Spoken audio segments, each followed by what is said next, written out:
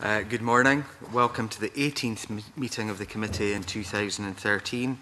Can I ask everyone to ensure that mobile phones and other electronic devices are switched off, please?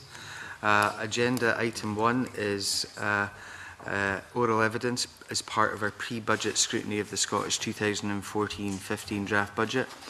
The purpose of this pre-budget scrutiny is to both look back at the challenges faced by local authorities in recent years and look forward over the next few years. We're aiming to examine the big picture, looking at high-level local government budget information. The evidence we receive from this pre-budget scrutiny will feed directly into our formal budget scrutiny in autumn 2013. Last week we heard from the Accounts Commission for Scotland, academics and key service providers. Today we will hear from the Scottish Government and local authorities. We have two panels of witnesses this morning, so I'd like to start by welcoming our first panel, John Swinney, MSP, Cabinet Secretary for Finance, Employment and Sustainable Growth, Bill Stitt, Assistant Team Leader, Local Government Division, and Terry Holmes, Head of Corporate Reporting, Accountancy and Governance at the Scottish Government.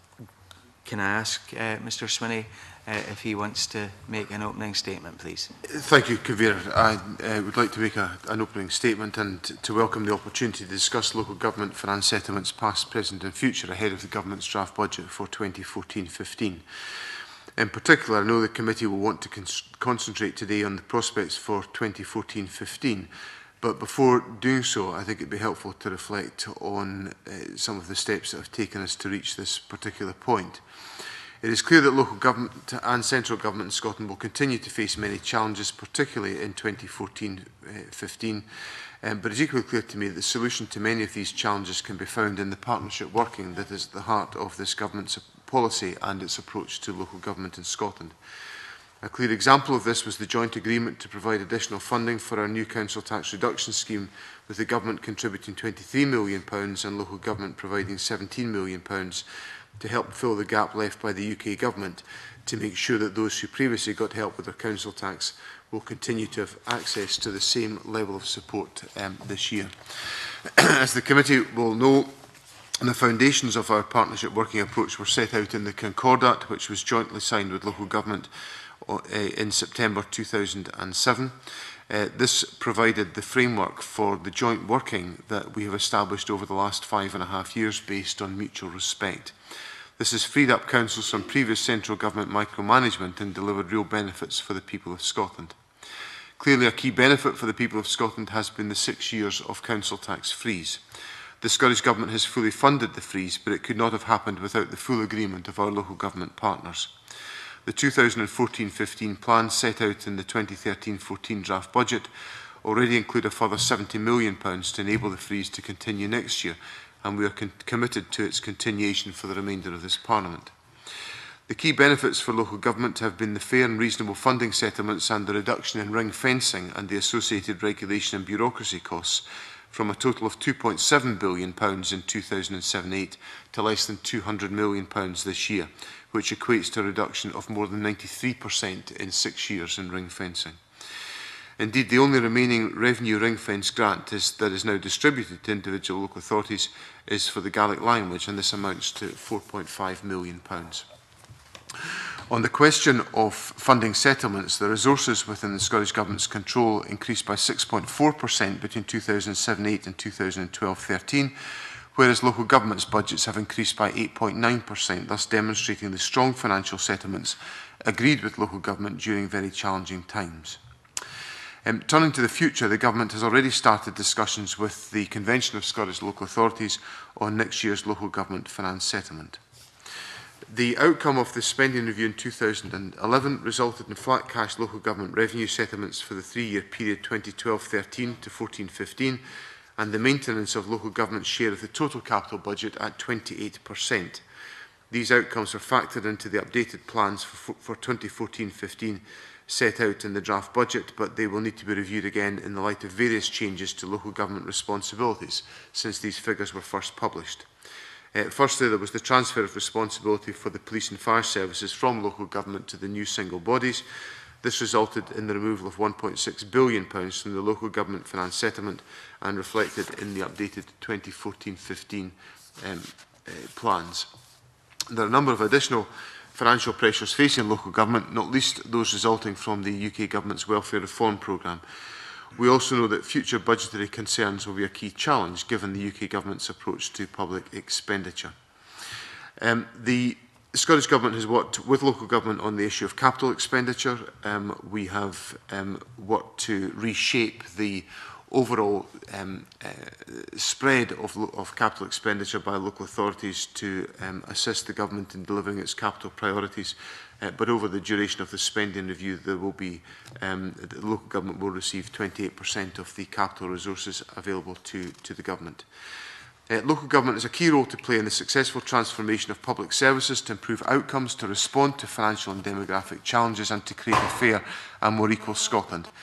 In particular, local government, together with their community planning partners, have a significant leadership role to play in driving the shift towards prevention, which, as the committee will know, is a major feature of this spending review period. Local government is strongly supportive of this approach, and we work together effectively through the National Community Planning Group to ensure that progress is made on undertaking the approach to public service reform. The Government has endeavoured over the course of the last few years to deliver the strongest financial settlement to local government in the context of the pressures that we are wrestling with in terms of public expenditure, and I look forward to discussing those issues with the committee this morning. Thank you very much, Cabinet Secretary. If I could maybe start off by asking you about demographic change. Last week, witnesses were talking quite a lot about an increasingly elderly population and the difficulties that will have on local government finance. You mentioned preventative spend there. Can I ask how the government is dealing with that shift towards a more elderly population, and how we will tackle the increases in spend that some foresee, which could be the case if we don't move to prevention?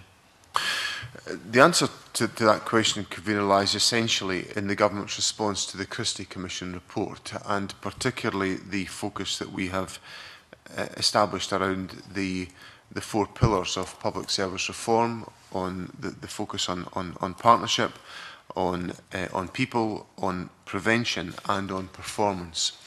And essentially these are unifying approaches across the public sector, because they recognise that we have to, in responding to the issues that you raised, Convener, about the pattern of demographic change and the financial constraints with which we operate, that we need to significantly adapt the way in which we deliver public services. So that will create the necessity for greater joint working between different public bodies.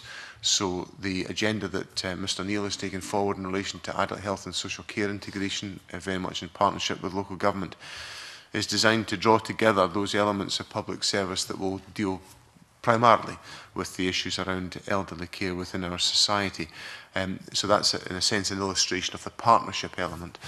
On the prevention theme, again, we take an approach which is designed to try to envisage, as far as it is possible, the instances where support will make a material difference to the quality of life of any of our citizens, and therefore avoiding the necessity for more expensive forms of care than we can, than ordinarily we would want to provide for individuals. So essentially, the approach to dealing with those demographic and financial challenges is by pursuing the agenda on, which is our response to the Christie Commission. This agenda has been embraced by local government. It is embraced by our public sector partners and is essentially driven forward by the work that is undertaken in the National Community Planning Group, which, as the committee I think will be familiar, is chaired by Mr Pat Waters, who obviously has extensive experience in the local government sector, but also is now acquiring wider expertise in the public sector as convener of the Fire and Rescue Board. Thank you. Stuart McMillan, please. Good morning, Cabinet Secretary. Just as a brief question regarding the preventative spend. Are you satisfied that with the large sums of money that the government have actually allocated towards preventative spend, are you satisfied that that investment actually is being used for what it should be used for, as compared to potentially maybe being some money has been taken aside from within the public sector and used to maybe shore up some existing services? I'm satisfied by that point, because in relation to the three change funds, there is a mechanism in place to judge the details of the projects upon which the resources are being utilised. So that process is in place in all three change funds, and there is a requirement for those resources to be used to support projects that essentially deal with the early intervention, and that is the essential qualification criteria. What I would caution against is a view developing that the only money that should be used on prevention is the 500 million that is involved in these three change funds. I'm expressly would want to make it clear that I do not view that as being the only money that should be considered for prevention. Over a 3-year period in the change funds, we will allocate £500 million to be deployed on prevention. Meanwhile, in general funding between the Health Service and local government in Scotland, we'll spend in excess of £60 billion. Now, if we're spending £60 billion, I want to see as much of that money being used on prevention. So the change funds are there to initiate good practice, to encourage joint working. But what I think we're beginning to see now from the evidence that I see from community planning partnerships is an increasing amount of joint working at local level between the health service and local government and other partners, particularly third sector partners, which is now looking at how we can utilise that £60 billion of public sector funding and deploy that most effectively to deal with prevention. One more, if it's okay. Briefly, yeah. You mentioned the third sector partners there. Do you foresee a greater role for the third sector in helping to deliver some of the services that we've been talking about? I do, yes. Okay, thank you. Stuart Stevenson, please. Thank you, Convener. I think this is probably capable of being answered fairly briefly, Cabinet Secretary. Given that we're looking at public service reform, there are clearly a number of bodies that are part of the local government family that it may be time to revisit whether they're worth having, or whether their current roles should be refined so they cost less or deliver more. And I'm thinking particularly of regional transport partnerships. I'm thinking of community planning partnerships, although I think I can see the work on CPPs that is repositioning them to be more useful. And there may be other bodies, indeed, out with the remit of this committee, would be the national parks, that in many ways supplant the responsibilities of local government. And I just wondered if the government is looking at whether a number of these ancillary bodies that are costing a fair bit of money are delivering value for money or sufficiently significant policy interventions that address the people, prevention and performance agenda.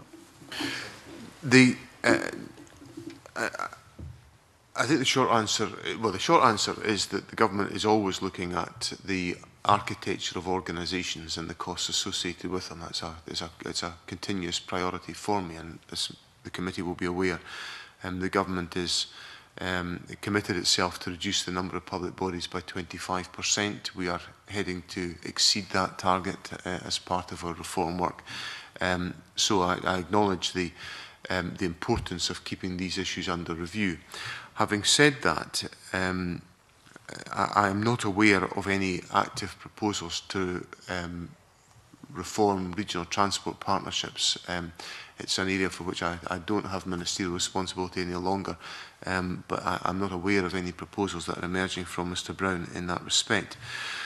On national parks, I can say definitively the government is content to maintain the national parks, and we believe the national parks are adding significant value in terms of the coordination of the stewardship of these very important parts of our natural and national landscape. On community planning partnerships, community planning partnerships have been around for a long time. They were legislated for in the 2003 Act. I think it's pretty fair to say that they've been talking shops for most of the time. we have acknowledged, I think, the shift of our policy thinking into a broader role for local government, which was envisaged under the Concordat. And then, in the subsequent acceptance of the Christie Commission recommendations, community planning partnerships are utterly central to delivering the reform agenda, because they are the forum in which we must have meaningful discussion about how we draw together the agendas of different public sector partners. Not just about drawing together the agenda of the health service and local government, principle though that is in the dialogue, also drawing together the input of Police Scotland, of the Fire and Rescue Service, of various other public bodies. In certain parts of the country, the national parks will be relevant in that respect. Because what I am convinced of, and this is at the heart of the government's public service reform agenda, is that no public services are delivered, nor are major outcomes achieved, unless we work out with the compartments of policy. And the community planning partnerships are designed to do exactly that for us, that we break down the boundaries between organisations. Mr Mackay and Mr Neil and I have been encouraging relevant public bodies to come to a community planning partnership, not to present the budget they have decided upon, but to have a conversation before they set their budget on how their respective budgets can be formed to meet the objectives of the community planning partnership. And through that approach, that's just one example of how we envisage a more integrated and cohesive agenda being delivered at local level, which will assist us in producing public service reform and in meeting the expectations of members of the public, which was inherent in the first question that the convener asked me. Mitchell, please. Good morning, Cabinet Secretary. In your opening remarks, you refer to the National Community Planning Group as providing leadership, as being an organisation you will work with in the preventative spend agenda. You've mentioned the need for a holistic approach as opposed to everyone working in splendid isolation, and I can see how you could look at the national group as a way of providing strategy. However, there is a concern that this could be another top-down approach. And while you talk about working with local organisations and public sector organisations at local level, the one thing you don't appear to have covered is the real community engagement. And we know as a committee, from going out and talking to these various groups, they can tell to a penny what they can save. And give very clear examples of preventative spend and how the projects that they're suggesting really do work and provide value for money and a good service and cater for the vulnerable. How are you going to ensure these organisations are listened to and they get the funding they deserve, which is entirely in keeping with the preventative spend agenda? Well, let me say at the outset, I accept the significance and the importance of the question that Mrs Mitchell raises, and I would want to, at the outset of my response, give an absolutely clear assurance that I do not view the community planning, the National Community Planning Group, as some supervisory governance structure or chamber for regulating what's going on at local level. It is there to encourage and motivate and ensure that all community planning partnerships in their localities are actually delivering on this agenda, but it is not there to say it must be done this way or that way, because I acknowledge that in different parts of the country the solutions to some of the questions that we are wrestling with here will be fundamentally different given the geography or the makeup of the population or some of the social and economic challenges that will exist in different localities. The second bit of reassurance I would give is perhaps to explain to the committee the approach that I took at a major event last week, which was the second of the learning sessions of the Early Years Collaborative, which was a gathering of 800 public servants and interested parties from all 32 community planning partnerships around the country, focusing on how we integrate services to deliver better outcomes for our youngest citizens. And essentially what I said to that grouping, and these are actually the people that Margaret Mitchell's talking about, the folk who actually get their hands dirty designing these projects at local level and making the difference, that I wanted them to feel as if they had a green light to undertake the reform at local level, that they weren't waiting for somebody away up in National Community Planning Group or in Parliament or in the government to say, yeah, that's okay, go ahead and do that. They were empowered to take forward that reform agenda at local level. And I completely accept the point that Margaret Mitchell makes, that meaningful reform will only have an effect if it happens at local level within Scotland. So I hope that gives a bit of context around my view of the National Community Planning Group and what role it can perform. On the question of community engagement, again, I accept that community engagement will determine whether we are whether we're successful or unsuccessful in this endeavour. A reform proposal which comes forward from a public body out of the blue, which is launched on a community in the fashion of this is what we've decided and we're coming to do to you, is pretty much destined to fail, I would imagine. The more successful community engagement exercises are about where communities are invited to formulate, in partnership with public bodies, how we might reform and revise public services at local level. And I would be the first to acknowledge that the public sector isn't always that perfect at designing those community engagement exercises. I think there are some very good examples, and I've seen some of them in the communities that I represent and in other parts of the country.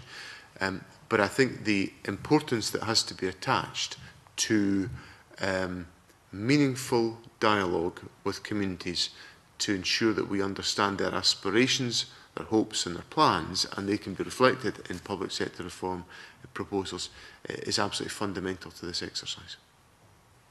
I've got partial reassurance, Cabinet Secretary, but I still think it's a case of, you know, here's an idea and we'll engage fully and we'll take your ideas on board. Sometimes the actual initiative, the plan itself can be delivered by the community, and it's where, you know, the checks and balances are to ensure that the local authority lets go, doesn't just say, right, we've consulted, that was very interesting, now we'll now go and do what we intended to, that they actually get the funding where they've proved they can deliver value for money.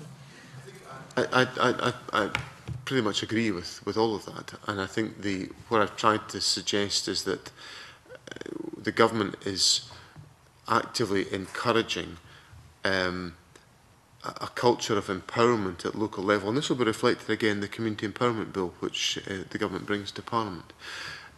A sense that communities should be feel free to take the initiative and to be empowered to take forward this agenda. So I certainly would want to encourage an understanding and acceptance of that point. I happened this morning to I was responding to a constituent point where an excellent local venture, a lunch club in my constituency just the other day was awarded the Queen's Award for volunteering. They're a local lunch club for senior citizens. They started themselves. They went to the local authority and the health board and said, look, we are doing quite well. We're gathering 120 senior citizens together every fortnight for a lunch, and we're doing other things. We're having walking groups, we're having reading groups, we're having this, that and the next thing. And the local authority and the health board put in a very, very small amount of money. But the impact of that money in terms of what is delivered for the senior citizens in the town of Ayrshire, where this lunch club exists, is of extraordinary comparison to the amount of money the public sector is putting in. But crucially, it's exactly what Margaret Mitchell has talked about. It's a local venture. It is run by the local community. The public sector supports it, doesn't get in the road, doesn't try to control it, does all it can to help it on its way. And as a consequence, we're seeing very good outcomes in that locality for those citizens. So I would very much want to encourage a that type of approach that has been suggested. Very reassuring, Cabinet Secretary. John Pentland, please. Thank you, Convener. Morning, Cabinet Secretary. Earlier you mentioned the Christie Commission, and how do you feel? How does the wider Christie Commission and public service reform agenda assist in dealing with budget reductions? Or do you think that we are perhaps being dishonest if we refuse to accept that budget cuts are a huge obstacle to effective public service reform? I think the answer I'd give on the Christie Commission is that I essentially see the thinking of the Christie Commission and the government's response to the Christie Commission as the way in which we do two things. We deliver public service reform and we manage the budgetary pressures that we face. That's my strategy for dealing with the budgetary constraints that we face and for dealing with the wider necessity of public service reform which arises out of the convener's question to me earlier on this morning. And I think what's important is that we need to encourage participation in that agenda amongst all public bodies at all levels of government within Scotland, and that's very much the focus of the agenda the government takes forward. So do you think then that the budget cuts are an obstacle to public service reform? I don't take the view that we need to spend more money to improve public services. That's not a view that I take. I think it is possible to use the same amount of money to deliver better outcomes for members of the public if we create the right climate. Now, if we compartmentalise resources, if we don't get organisations to work together, if we see organisational boundaries and say, well, we're not breaking those organisational boundaries, these will be the impediments to public service reform. But I think what we have got to do as a public sector is work increasingly together. That's the partnership sense of the Christie agenda. We've got to focus much more on preventative interventions, which is what the integrated health and social care agenda is all about. We've got to work with our people who work in local government to get them to work differently and to work collaboratively. And in my experience, there's a tremendous enthusiasm to do that at the coalface of public services in Scotland. And we've also got to be open to improvements in performance and how we deliver improvements in performance, not in some sort of crude league table fashion. We've got to look around the public sector and see where things have been done better, where things have been done more efficiently, learn those lessons and be prepared to explore those lessons more widely across Scotland. Mr. Pentland. So, again, Cabinet Secretary, I'll ask the question, do you think that public services reform is going to be slower because of budget cuts? There's no need for public service reform to be slower because of the financial situation. Public service reform is an imperative brought about by the reductions in public expenditure that we are facing and by the changes in the population, and we have to respond to that with an imaginative agenda, which is what the government is taking forward.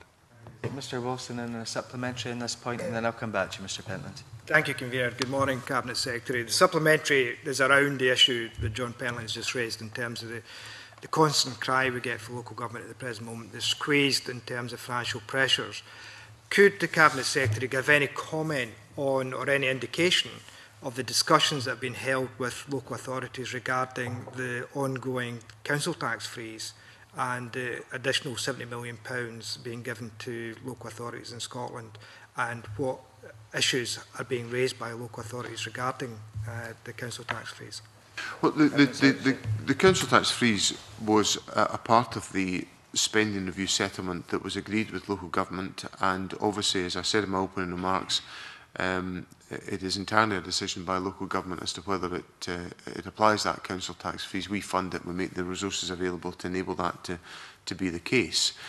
In terms of discussions with local government, I don't think we've discussed the council tax freeze since we agreed the settlement for 2013-14. and as I also indicated, we're now beginning to look at the 2014-15 settlements, so I'm sure we'll cover it in those discussions. At a general level, I think in terms of the quantum of local government funding and its relativities to the wider public sector, between 2007-8 and 2012-13, the resources within the Scottish Government's control increased by 6.4%. Over the same period, local government's budget increased by 8.9%. So I think in terms of an assessment of the resources that are available for me to distribute, local government has actually done better out of the funding settlements since 2007-8 than the Scottish Government has actually managed to do as a consequence. Cabinet Secretary, to follow on from that question is, I'm aware that prior to the current squeeze, local authorities were asked to make 2% efficiency savings, and this was a continuing trend from the previous Scottish Executive and carried over by the Scottish Government. Audit Scotland and the Audit Commission have quite clearly indicated they couldn't identify where those local authorities who were claiming to be making 2% efficiency savings, where these efficiency savings were being made. Is the current pressures on local government almost equivalent to those 2% efficiency savings that were being requested by the Scottish Executive and the Scottish Government? Well, the fundamental difference between the efficiency savings that were required by my predecessors and the efficiency savings that I have required is that I have enabled local government to retain those efficiency savings within their own resources. My predecessors assumed an efficiency saving from local government and then removed it from the local government block to allocate to other public services. Now, I have never done that since I became the Finance Minister, because I think it incentivises local authorities to, if they are retaining the benefits and the fruits of their efficiency savings, it will encourage a more efficient way of working. And I think the local government, I think, is well able to evidence where it has made those efficiency savings and changes in practice in delivery of services.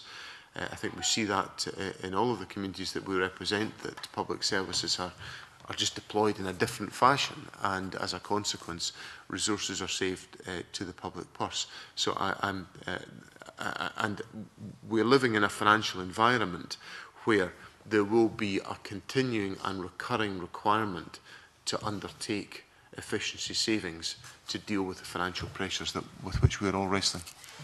Before I take you back, Mr Pentland, Dan McTaggart, please. Tiny supplementary. Cabinet Secretary, you mentioned there about the council tax freeze and it being fully funded. Can you tell me, has the inflation been added to this amount that's been fully funded? Well, the government's assessment of what an increase of the council tax may well have been has been £70 million, and we have applied that figure since 2007-8. Now, obviously, I should say 2008-9. My apologies. Clearly, in that period, the rate of inflation has varied quite significantly over that period. But certainly, my estimation is that £70 million is an adequate and an appropriate sum of money to reflect the freezing of the council tax. Okay. Mr Pentland, please. Thank you, Convener. Cabinet Secretary, what has been the real terms change in local government revenue and capital allocations since 2007? And you're probably aware there has been a health warning about the impact of ring-fence funding being incorporated, the underfunded council tax freeze money, and the police and fire split. It would be useful then to know the cost of additional responsibilities added to the budget each year, because all these things are necessary to put the figures in context. I think the best thing I can help Mr Pentland with, I think, is the proportion of the Scottish Government's revenue resources that we have at our disposal, which, when we came to office in 2007-8, was 37.1% was the local government share of revenue resources available to the Scottish Government. And in 2013-14, that is estimated to be 37.6%. So that's higher than when we came to office. And again, I go back to the statistics that I quoted to Mr Wilson a moment ago. The resources available to the Scottish Government in revenue resources increased by 6.4% between 2007-8 and 12-13, and over the same period, local government's budget increased by 8.9%. So these are, I think it's indicative of strong financial settlements for local government, given the financial pressures that we face, and given the fact that I cannot allocate money that I don't actually have. The second point is on capital, where the government gave local government a commitment that we would maintain local government's share of the total capital budget available to the Scottish Government at 28%, and that has been fulfilled. It's been a bit lumpy, I would acknowledge, because by agreement with local government, I reduced the capital allocations to local government in 12-13 and 13-14 because local authorities had borrowing powers, and which I didn't have, and I was facing enormous capital pressures. But I will inflate the local government budgets for capital expenditure by 120 million in 14-15 and 100 million in 15-16 to make good that change in profile. But that was agreed with local government, and I appreciated the pragmatism of local government in recognising that local authorities had borrowing powers and I didn't, and by our joint endeavours we could expand the capital resources available for the Scottish economy, which was a joint and shared priority. The Cabinet Secretary will know that it's all very well providing capital monies, but if you don't have the revenue to support that, then you're in a no-win situation. Can I then maybe move on to? Could I perhaps convene? I think I better just put some comments on the record in relation to that point. The capital figure I'm talking about is capital DEL. This is hard capital expenditure. It requires no borrowing requirement by local government. It is capital expenditure for local government to deploy. Now, the borrowing was the conditional on £120 million and 100. Well, the availability of borrowing was recognised by local government as being something they could contribute towards capital capital investment within Scotland. But it was undertaken on the realisation that what they lost over 2 years, they would gain over the subsequent 2 years. So local government was no worse off as a consequence. Supplementary, Anne McTaggart supplementary, and then back to Mr Pentland. John Wilson. Thank you, Convener. Good morning once again, Cabinet Secretary. Last week, the committee received evidence that showed that the decisions that were made by local government, local authorities prior to 2007 has meant additional financial pressures on those local authorities. And by that I mean the PPP, PFI commitments that were given. And we see figures, we're presented with figures that clearly show that year on year till 2024-25, the amount being paid back to PPP, PFI will increase substantially, which I understand takes away from the ability of local authorities to spend money because they actually entered into contracts with clauses that could not break, and therefore there is a greater squeeze from PFI, PPP projects on those local authorities' spending commitments. Mr Swinney. Well, clearly PFI commitments are commitments that once they're entered into, they have to be honoured.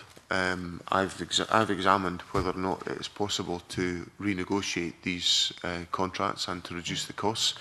I am satisfied by the awfulness of the negotiation of these agreements, that even if I was able to negotiate a better deal, I'd have to give large proportions of it back to the contractors that were involved in it and those who financed the deal. So these were terrible examples of negotiation that were undertaken. But Mr Wilson, just for the benefit of the record, in 2012, 2000-2001, the amount of the budget that was reserved for PFI repayments was £70 million. By the time I came to office in 2007-8, it was £510 million. So there's a very substantial increase in that type of activity. So I think the point, these are contracts that have to be honoured, and I should stress that that number will not all be local government. I don't have a split of the local government numbers in front of me just now, but that would certainly be an ongoing financial commitment. Ms McTaggart. Cabinet Secretary, it would be remiss of me not to ask this. The committee had received information about equal pay claims for local governments, and that there are still some outstanding. Money in the past has been made available from Scottish Government to assist local government in trying to settle these claims. Is the funding still available to local government to settle them? As far as I recall, and I will have to just if I have to write to the committee, I will do so. But I am pretty certain that all local authorities have come to a deal with the relevant trade union, well, with the workforces on equal pay. That is not to say that the issues have all gone away, because there will be, clearly there's legal challenge that exists in some of these arrangements. But I'm pretty sure all authorities have come to that deal. But I will check that point and confirm it to the committee in writing if I need to afterwards. In relation to what the government has undertaken has been to negotiate with the Treasury some further borrowing capability for local authorities to deal with equal pay claims. When I've offered these arrangements in the past, they haven't been fully utilised by local government. But I would certainly, if it would assist local government, I'd be very happy to explore any further initiatives that would assist in that respect. Thank you. Thanks. Mr Pentland. Thank you. To go back to Mr Wilson's question, the Cabinet Secretary, on PFI, and I know it's highly unlikely that Scotland will vote for separation next year. However, rather than assume, I must ask the Cabinet Secretary what research he has undertaken regarding the impact on local government borrowing and credit ratings of the approaching referendum and possible independence. Well, I'm confident in the financial health of Scotland and of an independent Scotland that local authorities would be able to borrow at competitive and sustainable rates of interest, given the fact that we have strong public finances, that we contribute more to the United Kingdom than we receive back in return, given the fact that we have balanced our budget throughout the devolution period, demonstrating an ability which has not been demonstrated by the United Kingdom government. And of course, any talk of credit ratings is really very interesting in the current context, given the fact that I've certainly received leaflets telling me that the United Kingdom can guarantee me a AAA credit rating, and surprise, surprise, I'm not receiving leaflets of that any longer, or certainly not deliver them to my house, because the UK has lost its AAA credit rating. So I think that's quite illuminating. Margaret Mitchell, please. Just very briefly on equal pay, I understand Cabinet Secretary South Lanarkshire Council is still maintaining it has a foolproof system and has had in place. That means that it isn't answerable. It's lost various appeals, and I understand the case is now going to the Supreme Court, and figures up to 200 million have been bandied about if this case is lost. Is there any circumstance where the Scottish Government would step in to protect taxpayers' money in these circumstances? These equal pay for local government is a matter entirely for local government. The local government are the employers of the individuals concerned, and obviously, as I answered to Anne McTaggart a moment ago, there may be a legal challenge that emerges to some of the equal pay deals. If that is the case, then local government, I would imagine, would be contesting those legal processes. Of that, I'm absolutely certain. But dealing with any possible financial consequences would be a matter for local government. And it's reaching these really quite outrageous proportions, way above any other local authority, just by maintaining they have a foolproof system in place? Well, the local authorities will have negotiated these arrangements with the workforce, or will have applied those to their workforce, one of the two. But local government are the employers of the individuals concerned, and it would be inappropriate of me to interfere in the issues about pay and remuneration for local authority staff. I don't set local authority remuneration. I don't set pay policy for local government. It's entirely up to local government to take those decisions forward in the context of their financial settlements. And obviously the question of equal pay has been negotiated by a local government, and they must deal with that issue. Questions left. Can we be very brief now, and brief answers, please, Cabinet Secretary? Can I ask if the government support of local authorities making use of ALIOs? In the correct circumstances, there's nothing wrong with the use of ALIOs. I think they've. I think if I look at an example of the leisure facilities, for example, in Perth and Kinross, where I live and represent, has been handled by, I think, what would be described as an ALIO for, my goodness, it must be the best part of 20 years, probably 20 years, and it works very successfully, and that's replicated in other parts of the country. I think there's been some elements of ALIO practice which have left a lot to be desired, and I've acted to intervene to stop remuneration being paid to councillors who were on boards of ALIOs, which I thought was completely inappropriate. So there is a proper place for ALIOs. I think what a local authority has to satisfy itself about is that if it passes a function to an arm's length organisation, that the governance arrangements are appropriate and strong, and that the accountabilities are appropriate and strong, particularly if there is public money involved and public interest involved.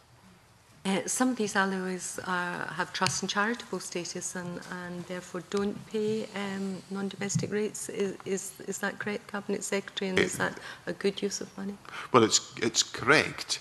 It can certainly it certainly means that they're not paying business rates if they've got charitable status, and that's obviously an issue for me and another part of my responsibilities on non-domestic rates. But I quite understand the motivation why some functions that are undertaken, that have historically been undertaken by local authorities, are more appropriately taken forward under a charitable umbrella, and that can open up other funding streams to undertake refurbishments and redesign of services and premises that ordinarily would not be able to be afforded by the traditional local government finance. You mentioned the accountability of ALIOs, and you'll be aware that Audit Scotland, I think, raised some concerns about the performance of some of these organisations. Are you satisfied that right checks and balances are in place to hold them accountable, make sure they're fully transparent, and that things are being carried out as they should be?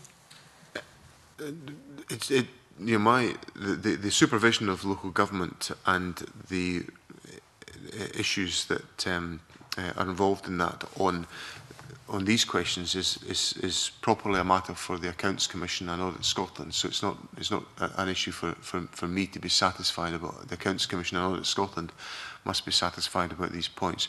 What I would say is that I think local authorities must be mindful of the importance of ensuring that the governance and accountability arrangements are absolutely correct if they are going down this route. Finally, Cabinet Secretary, a number of witnesses have referred to large drop in directly employed local authority staff since 2010. For example, the Accounts Commission report highlights a reduction of 14,100 full-time equivalent posts. Do you have figures on how many of these job losses have actually been transferred to ALIOs? I don't have those figures in front of me, Mrs Mitchell, but if I can find them, I will certainly pass them to the committee. We'd be grateful for that, Cabinet Secretary. Mr Pentland, please, briefly, and brief answers, please. Very quickly. Cabinet Secretary, with the high street shops and businesses closing, can you describe the government's approach to non-domestic rates, in particular the rationale behind its forecasting for increases in NDRI in 2013-14 and 2014-15 as set out in the 2013-14 draft budget? The approach to non-domestic rates is essentially a calculation which involves assessing the valuation base, which is a product of the independent valuation that was undertaken and applied in 2010. We apply an inflation increase to the non-domestic rates poundage based on the level of RPI at September in each year. We make an assessment of the level of buoyancy within the economy and how much we expect increased economic activity to contribute towards non-domestic rates. We make an assessment of the cost of relief, such as the small business bonus, and we also make an assessment of the likely losses through appeals, which are of course a constant feature of the revaluation period that we're currently in.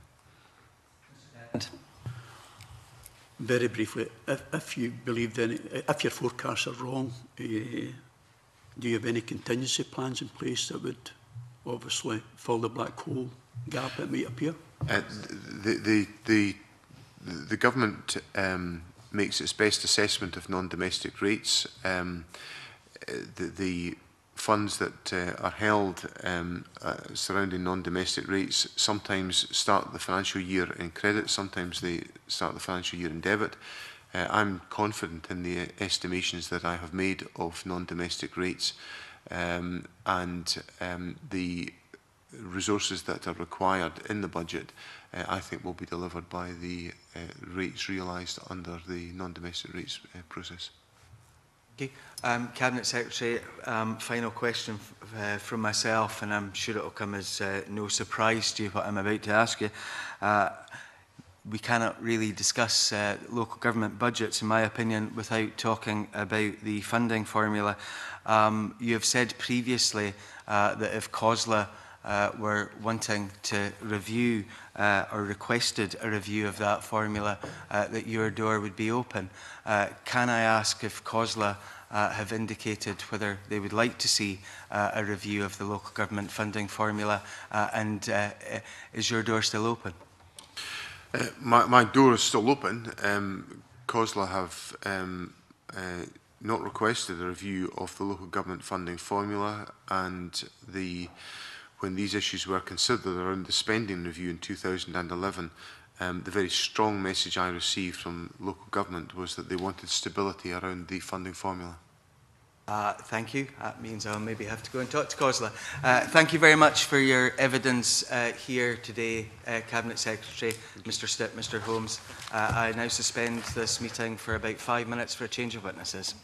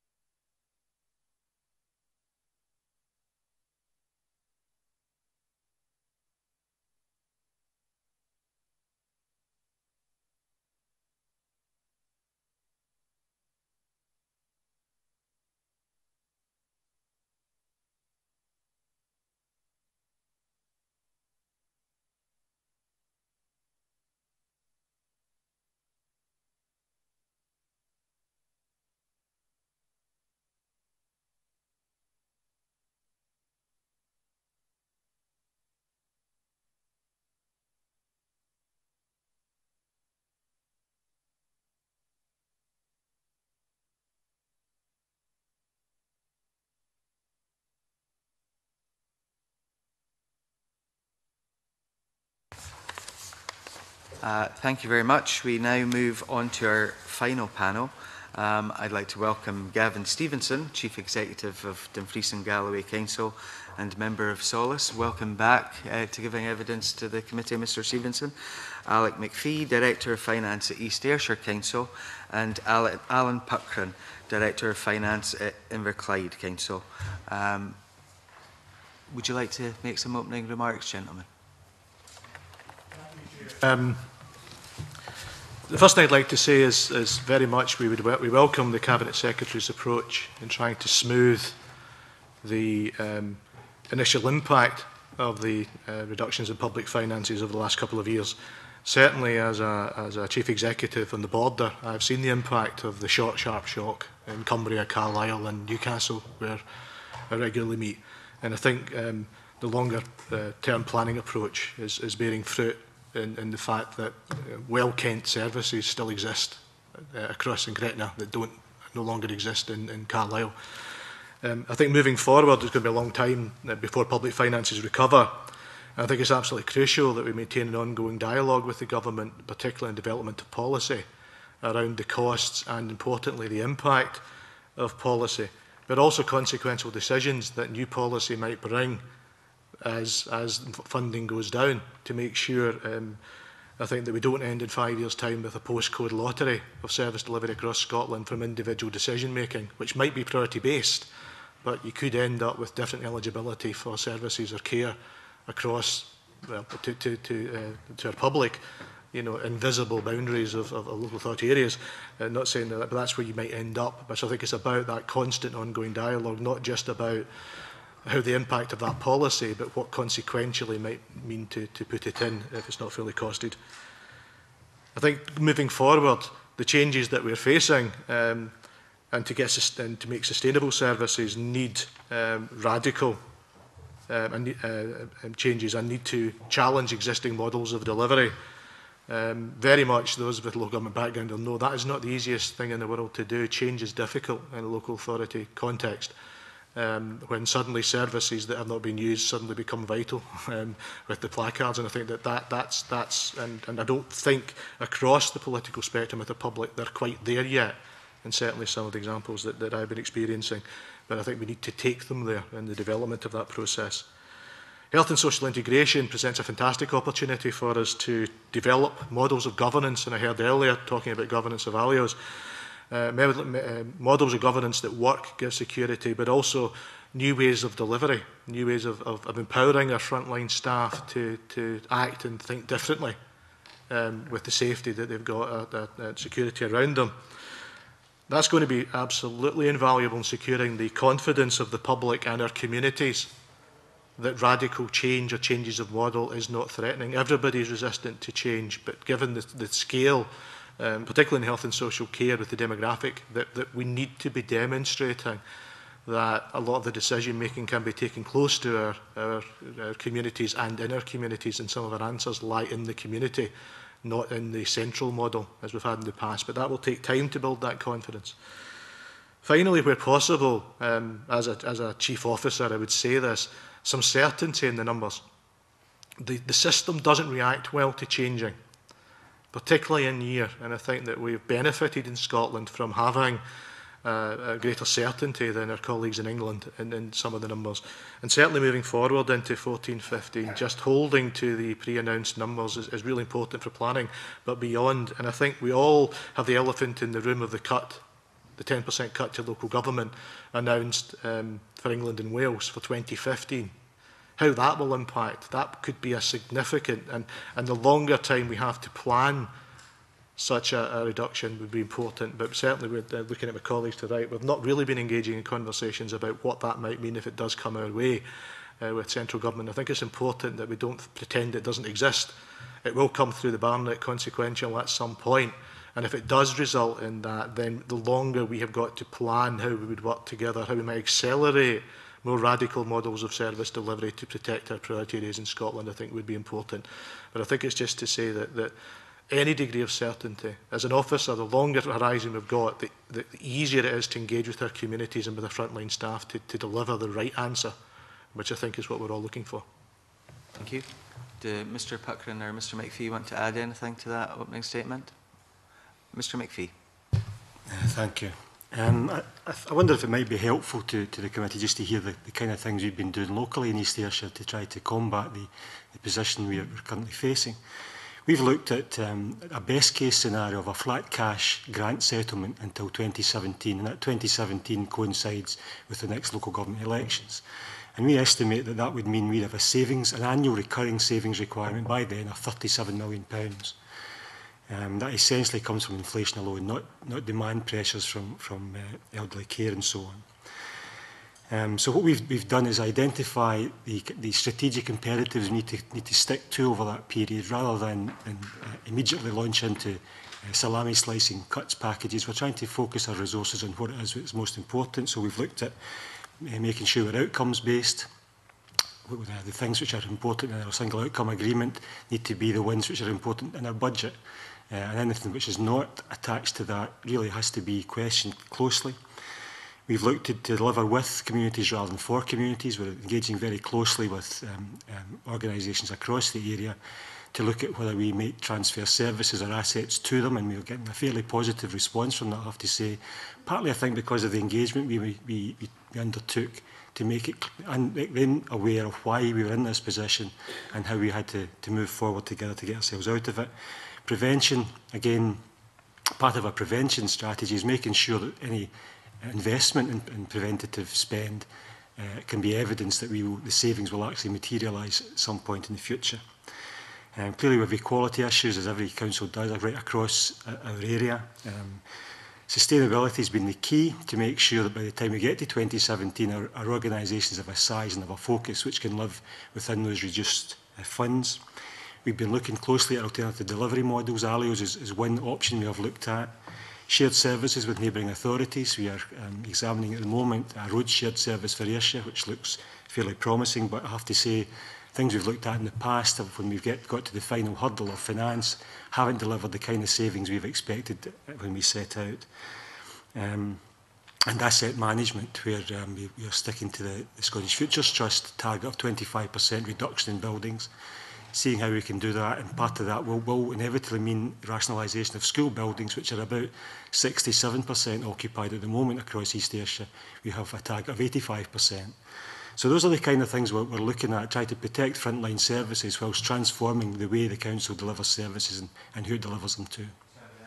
Simple question then, Mr McPhee. You've outlined a number of areas which you're working on. Are you carrying out a zero-based, priority-based, whatever you want to call it, budgeting exercise right across all services? Is that what you're describing to me? Or is it bits and pieces here and there? We have a range of work streams which we're looking at, rather than going back to basics, which evidence suggests is not always that effective. We have a range of work streams. We're looking at property and estate rationalisation, energy efficiency, terms and conditions for employees. It's so bad to go back to the baseline and build up from the baseline, can I ask? Well, I think there are some services which will always be required, no matter how much investigation you undertake of them. I understand that, Mr McPhee, but you know, that's going back to the base and automatically looking at what your statutory obligations are and what is actually required. Well, I think in that respect, what we're looking at is what we are trying to achieve through our single outcome agreement, and making sure that our resources are clearly focused on those, and making sure what we do is as efficient as possible through benchmarking, looking at good practice across other authorities. What we do have is an annual detailed review of each service budget. Chief Executive and myself go through line by line, sometimes invoice by invoice, questioning why expenditure has taken place in the previous financial year and taking out those kind of spurious costs for the future. Thank you. Can I ask Mr Stevenson or Mr Puckrin if Dumfries and Galloway or Inverclyde are looking at a priority-based budgeting exercise to deal with the future? I've got to be careful with the language. Zero-based budgeting, I would ask the committee to show me where it's been done, because actually it's a huge exercise that misses the political prerogative in the government. Priority-based budgeting is a different matter. We've put together an activity-based budgeting book which puts each activity, costs, benchmarking, where it relates to outcomes, before our members. The problem with that is it's almost like a huge amount of information. It's difficult for the members to get their head around. We have to explain to them, and we're getting used to it. The information's all out there. The challenge is presenting that in such a way in which the political priorities to move forward can clearly be reflected, because you can have priorities to protect the vulnerable. But when you get down to issues like closing the estate, probably we'll spend as much officer time trying to close a village hall in Newton Stewart as I would taking £2 million out of the education budget.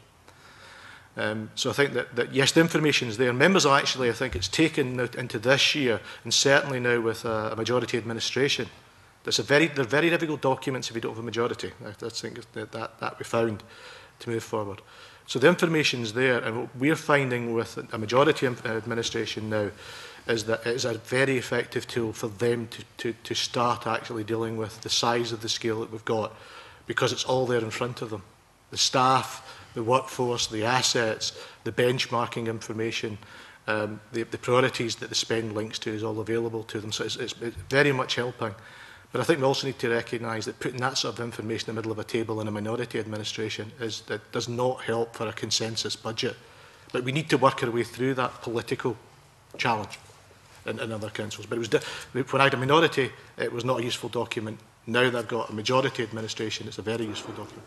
Mr Puckrin.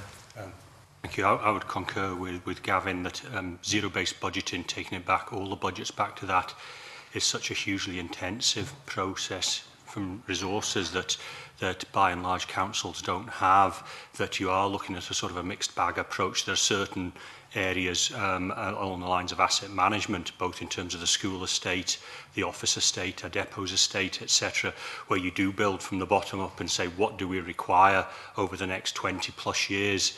And we've done that in Inverclyde. But there's other ones where what you're looking at in terms of priorities, and particularly given the financial settlements, is about priorities about what you're going to stop doing. And as a result, when we're considering savings, every individual saving, there's got to be some commentary in there about how it links with our single outcome agreement, what the impact are on vulnerable groups, etc. And that all feeds in on an individual saving by saving basis. Thank you. I find it very interesting that Mr McPhee is describing more or less priority-based budgeting within a service, but not corporately. I may come back to that, but I've got other members who want to come in. Stuart Stevenson, and then it will be Anne McTaggart, please. Thank you very much, Convener, and it's pleasing to hear that our officials are looking as far forward as they are. Indeed, Mr Puckrin said the next 20 years, and Mr McPhee referred to the planning up to 2017 council elections.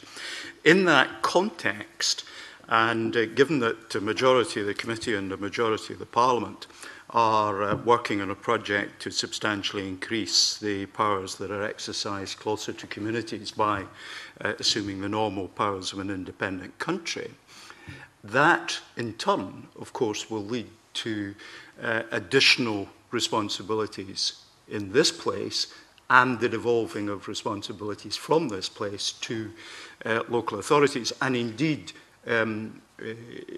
powers that may be acquired from Westminster may bypass this place and go straight to local authorities.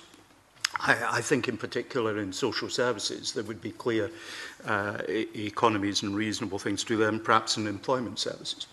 But my question is very simply, given that 2016-17, which has been referred to, would be the first year post-independence, albeit a year, I suspect, of consolidation rather than radical change, what thinking have you been doing to identify what additional powers it would be good to get that would serve the public sector reform agenda, that would serve the agenda of taking powers closer to communities, and how far have you got, and what are your plans for doing further thinking?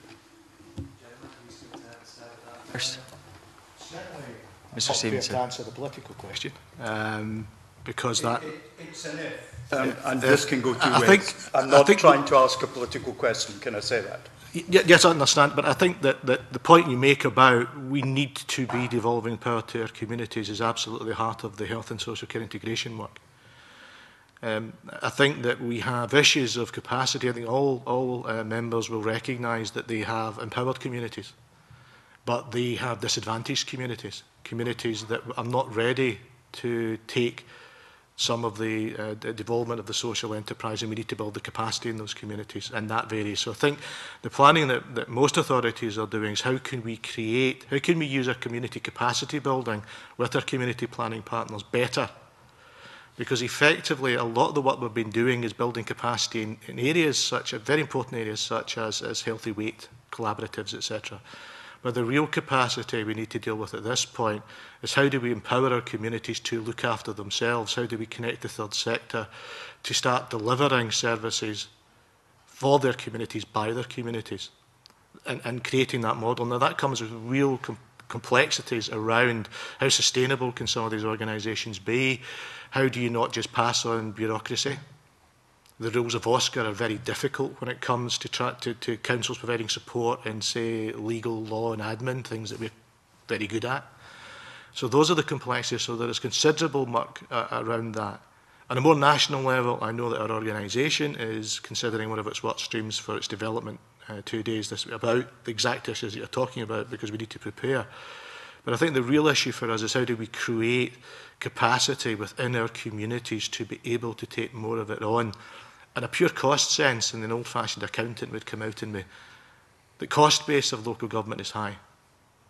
And therefore a straight full cost for some of our third sector is a saving to the public purse. The counter side to that, which I think we need to be aware of, particularly for a rural economy like mine, you then replace a high-paid job with a lower-paid job, and it has a consequential impact on our economy. Dumfries used to pride itself on being one of the lowest unemployment areas. It's now one of the highest. But actually the jobs that we're creating are in the care sector, and the jobs we're leaving in manufacture. So it's a complex issue. But to me, with an elderly mother, I want her to access services in her community provided by her community, so she doesn't have to leave her community. That's crucial to me and crucial to my mother.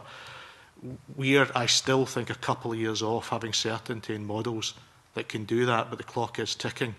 And certainly that probably fills up a vast proportion of my day with my colleagues, and I'm sure my colleagues as well. So that's the work that's underway.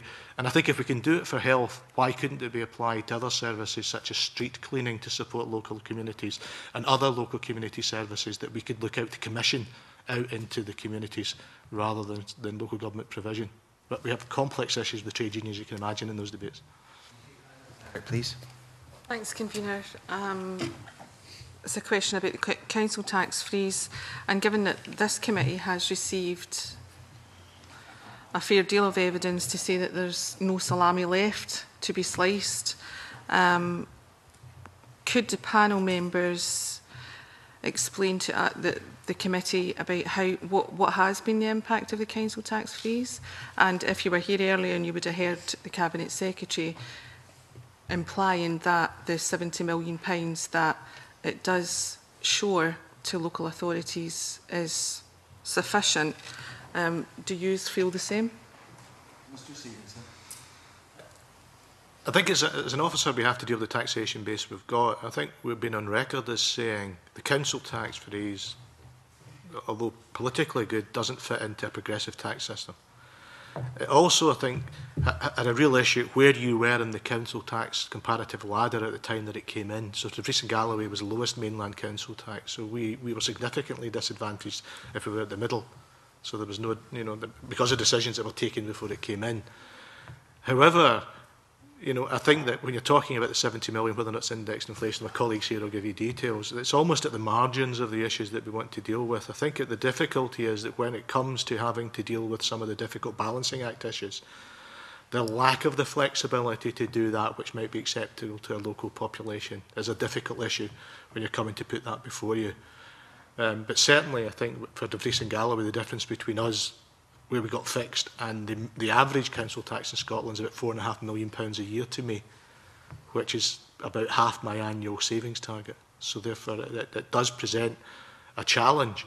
Whether or not it's enough, the 70 million was set at the time when it came up, but of course it would depend upon the council's appetite for where it wanted to set its local taxation. So I think that would depend upon the political view in it. But certainly, it has taken a tool out of the toolkit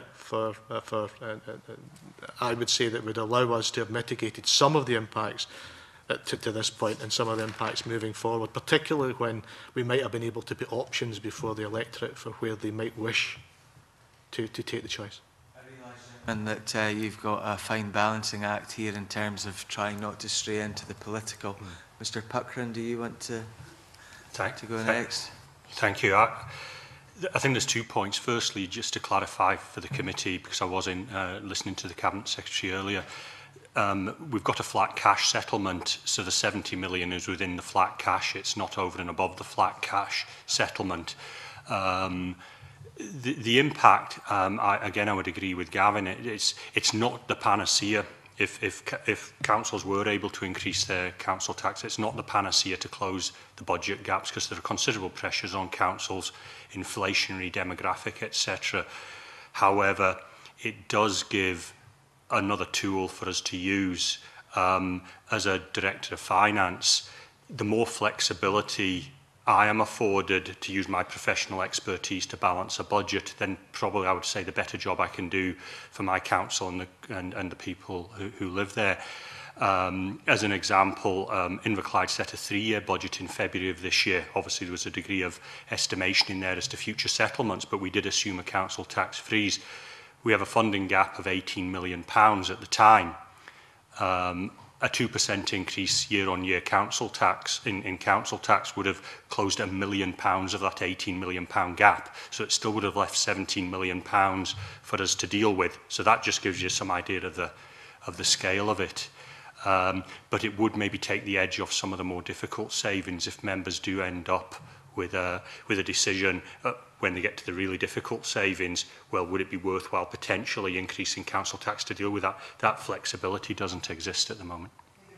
For us to get an indication, if you were to raise the average Band D council tax in your local authority by £1, how much would that actually raise? In Aberdeen, I believe it's round about the £80,000 mark.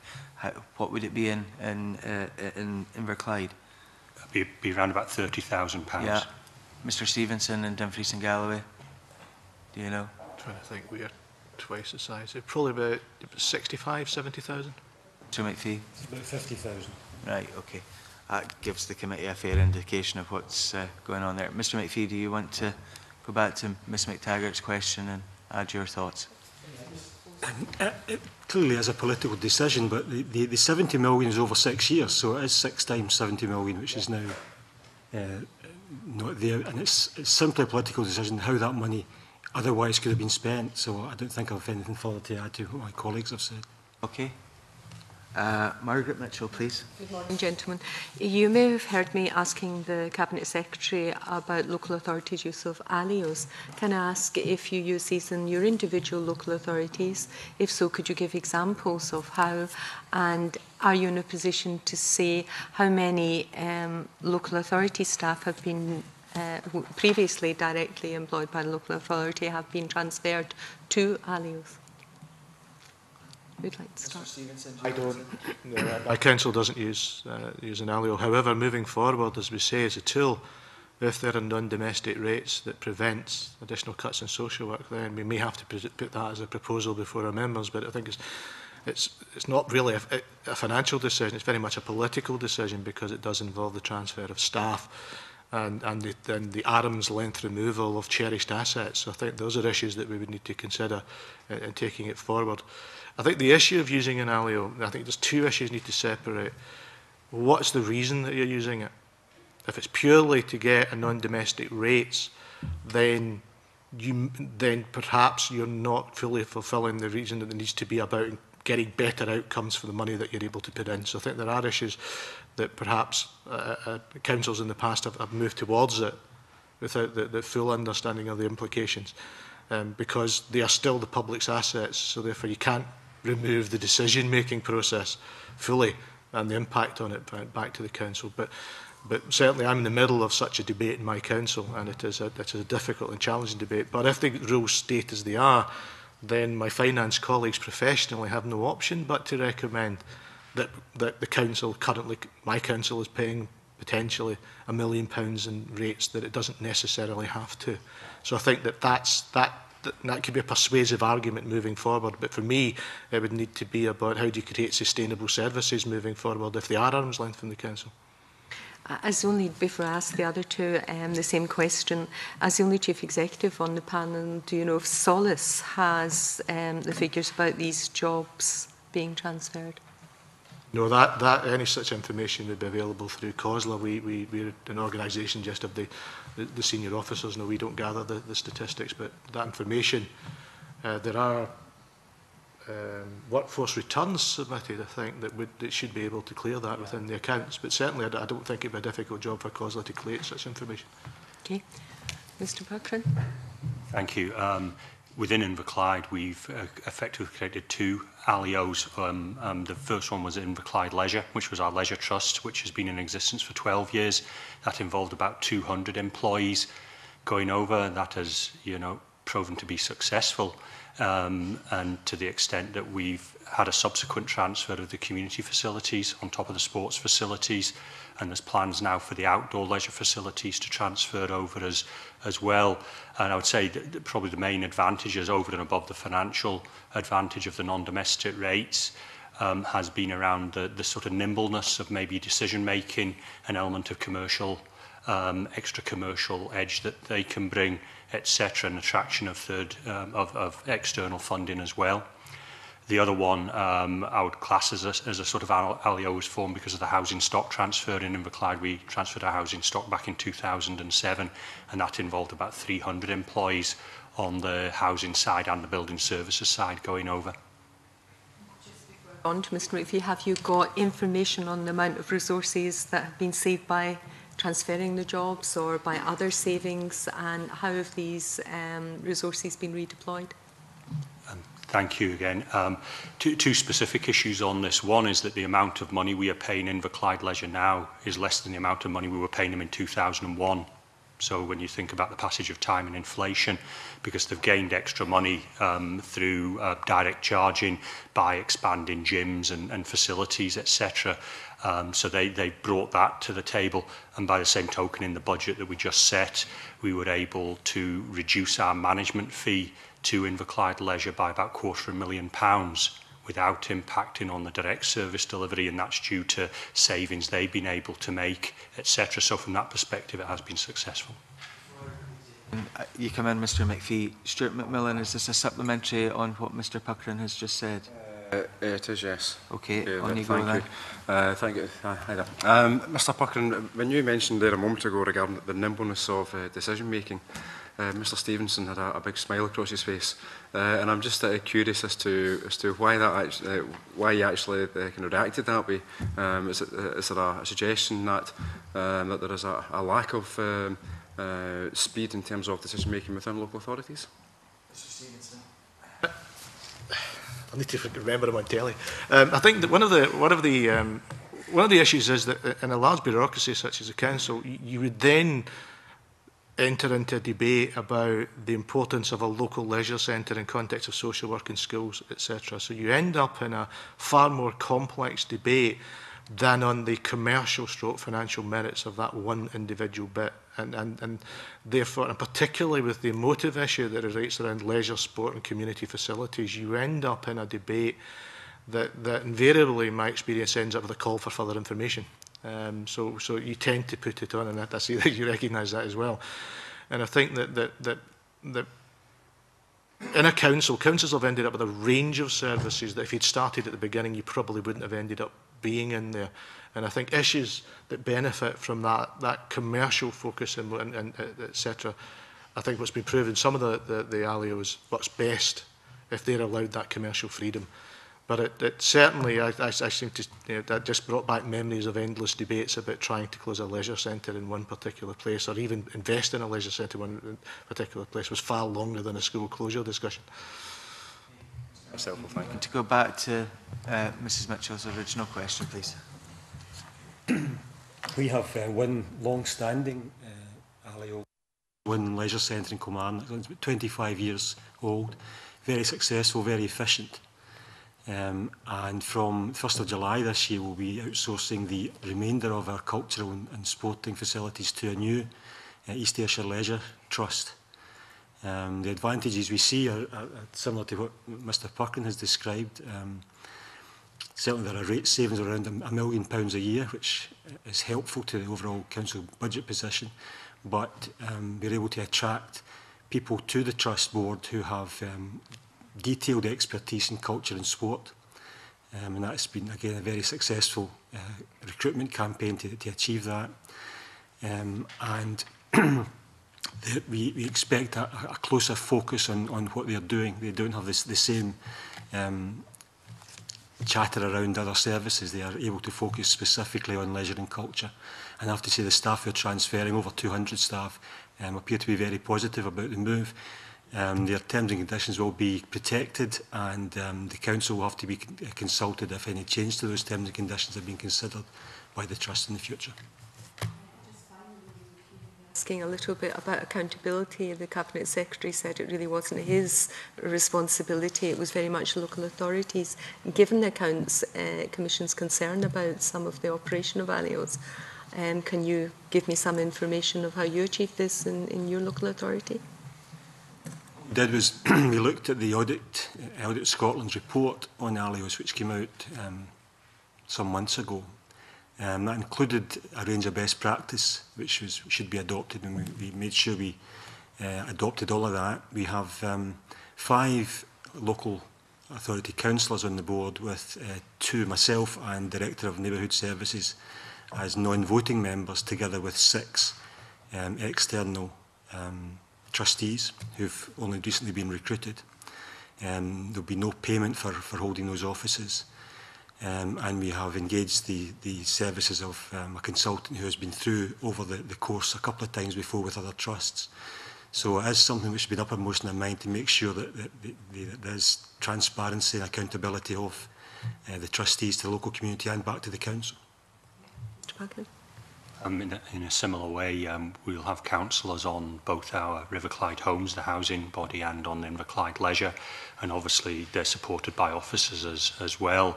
However, on a broader context, we've got an external governance framework in the council that reports to the relevant committees and the overarching Policy and Resources Committee, where not just the ALIOs, but those major suppliers, in particular on the social care side, who we deal with, given what's happened with some care homes quite recently. There's been quite a number who've obviously got into financial difficulties, that we have regular meetings on the client side where we look at both the financial position, the governance. Are these organisations meeting? If you're meeting with some of the smaller community groups, which are vital to the delivery of services, but sometimes they struggle to maybe organise meetings, or they're struggling financially, you want to get an early heads up that those things are happening, so you can maybe help and support them, and that information is reported back to committee as well as on the qualitative side. So the ALIOs are part of a far bigger framework in the way that we monitor these organisations. Councillors paid for being on the ALIOs, or their officials? No. No. Thank you. John Wilson, please. Can I just follow up a couple of questions from the questions Margaret Mitchell's raised in terms of ALIOs? And Mr McPhee, you indicated a potential saving to the council of £1 million by transferring services to an ALIO. How are these savings being made up? Mr McPhee. Well, that initial £1 million is purely non-domestic rates. So it's through the non-payment of non-domestic rates the savings are going to be made. So there's just so we can clarify where these savings are being made, and if it's because they're not paying non-domestic rates, then there's savings being made, but it has a consequence in other forms of income elsewhere. Mr Puckrin, you indicated in terms of Riverside Homes, the transfer in 2007, you indicated that the board was made up of members, councillors. Can I just clarify whether or not the councillors are in the majority in that board? In neither Inverclyde Leisure or Riverclyde Homes are councillors in the majority. Ask then, convener Mr McPhee and Mr Puckrin, how the accountability of how the boards operate when there is not a majority of elected members on these boards, and how that accountability then translates itself into reporting back to the local authority, where the local authority is in many respects the major funder of these organisations. Mr Puckrin, if you want to go first, and then Mr McPhee. Thank you.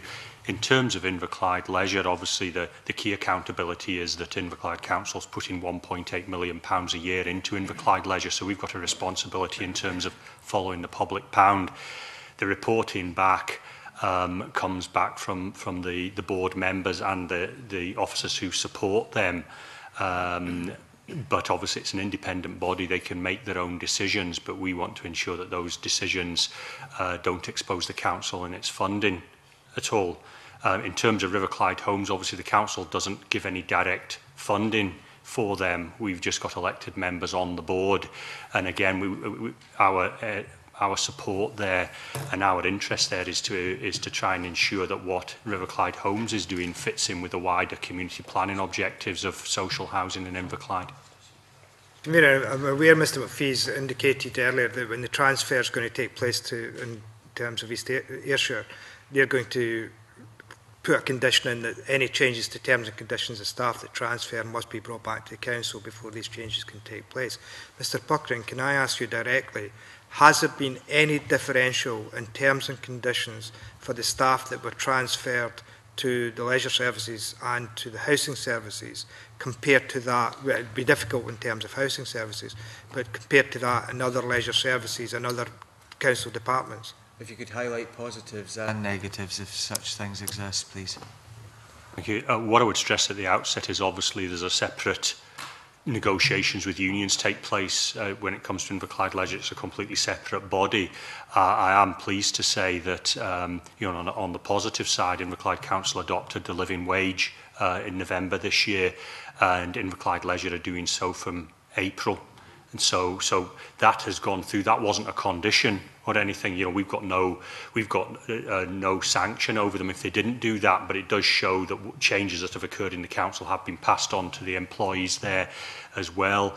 There are differences at the moment in terms of job evaluation in that the councils have adopted single status in job evaluation. Inverclyde Leisure hasn't got that adopted as yet. So that's where there are some differences that occur.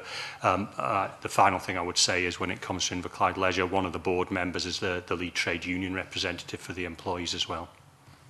Sorry, Convener, I don't want to. There are a number of questions that arise out of that, but I want to move on to the main questions that I wanted to ask the panel. Do you want Mr McPhee to come back with some of the... Yeah, on accountability, Convener, the way we're going to look at it is the trust will require to have a business plan approved by the council before the year begins, and a 2-year budget which will cover that business plan period.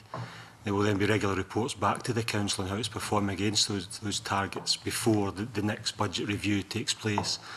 So there is a clear link between what the trust is doing, what the council expects it to do, and how it's performing against those expectations all the way through. Thank you, Convener. To move on to my main questions, Convener, do the panel think the local government settlements that have been awarded over the last couple of years have been fair or unfair in comparison to other government departments? And particularly Mr Stevenson, I was interested in his comments earlier when he made reference to a neighbouring authority south of the border, and some of the local government settlements are being faced south of the border. And how would you compare those settlements in Scotland with the Scottish Government and those elsewhere? I know that, again, you're on that yes. Fine line, gentlemen. Mr Stevenson? I would say that certainly the model in England, which was a short, sharp 15% cut in the 1 year, has impacted on services that you can see. I think Galloway care homes were getting shut, etc. Museums were getting closed. Teachers being made redundant. So I think there's absolutely the governments have the right to implement that. But I think that the pace and speed that was brought in, there was no alternative to glorified salami slicing, but not salami, but big chunks. So I think that was clearly a model that came through. As I said, that certainly the view in Scotland is that we were given certainty in the spending review to the figures, and that that was very helpful in providing the planning. I would say that SOLACE is preparing a submission to the committee, given the time and the foresight. And we would say that one of the questions we've still got is about the difference between the NHS and the local government settlement, that we still don't see the full justification for the supported rise for the NHS. In comparison to many of the services are consequentially end up in local government as well. And since there was a pay freeze for both sides, we were struggling to see where the great inflation was coming from, though it was being mentioned. So I think we would ask for greater clarity around that and moving forward, so that we don't end up having to have complex negotiations with NHS staff, with two groups of staff with slightly different views of importance. But that's a political matter. So I think it was difficult for us as officers to be explaining to our elected members when setting the budgets why there was such a fundamental difference in the allocations between the two sectors, beyond the general that the health service needed more. So I think that was the one issue. Again, I would restate my point that we just need, it's a consistency of the numbers. Give us that 3-year planning horizon with whatever number it is, and there is enough talent within the local government finance community to plan to do that properly over that phase. Most of the significant changes we're talking about will take at least 2 years to embed in, and the money's moving out. So therefore, what we would desperately look is not to have a big hit in 1 year, because that would be very difficult given the planning times to get it in, but certainly recognise that if that needs to come in, the longer planning horizon, the more ability local government and its partners will have to be able to deal with it. Thank you. It's hard to argue that maintaining a share of the pot, whether that pot's going up or down, isn't fair. I think there needs to be some context around the increasing pressures on local government budgets. Obviously, the preventative agenda, there's a high expectation that local government will provide the prevention, and that requires funding. Out with the change funding, obviously there's a question in the earlier session about that. Over and above the change fund funding, councils are putting money into early years or into elderly care, etc., to try and address the preventative agenda, to take the pressure off other parts of the public sector budgets, and whether that's adequately recognised in the medium term in the funding, I think will be one of the key challenges. I would have to say I think a major assistance has been the significant reduction in ring fencing. I think the more flexibility, I go back to the point I made about council tax, the more flexibility that local government can have in setting its budgets and determining its priorities, then I think the better solutions can be given. And I would fully endorse what Gavin said about medium-term certainty. The longer we have to plan budgetary-wise, but also for the potential HR implications, it's better for the workforce and it helps us manage solutions, which keeps everyone happy. Mr McPhee. I think we recognise that some sectors fared worse than local government and some sectors fared better. I think we have unique pressures in local government, particularly around care of the elderly, which continue to increase at a higher rate than other areas, and perhaps if that had been recognised, would have been helpful.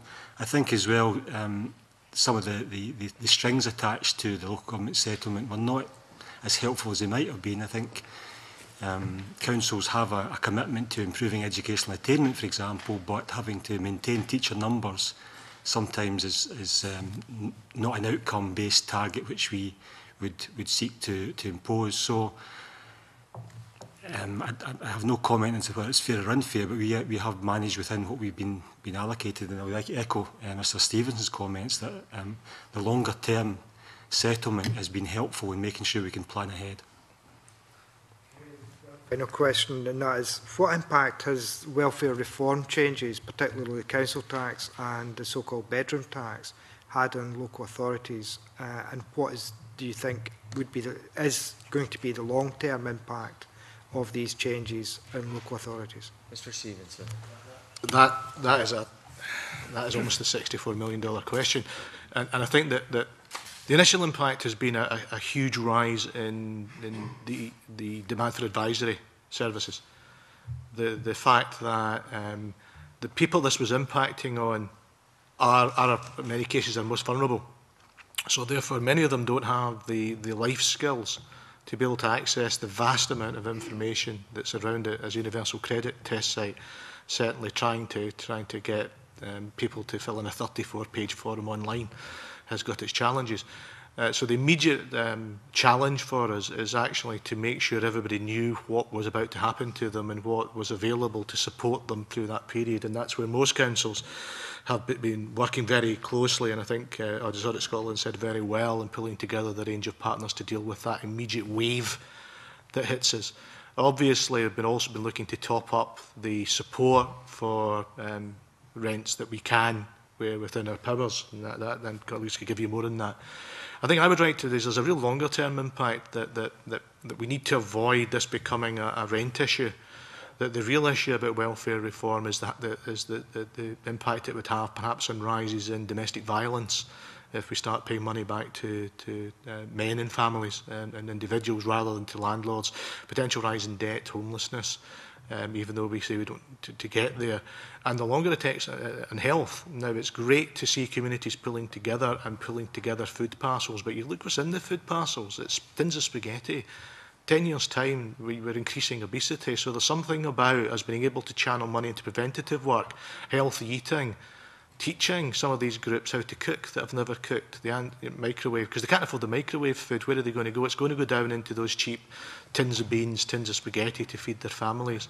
Also the issues of children that will start to turn up hungry at school as families are making different choices. And we've seen this before through the 80s and the 90s. So I think there's just something about we need to move the agenda and the discussion off the immediate rental issues and on to the longer term impact on our communities and our individuals and our families. And again, I think we haven't worked through the changes to the disability.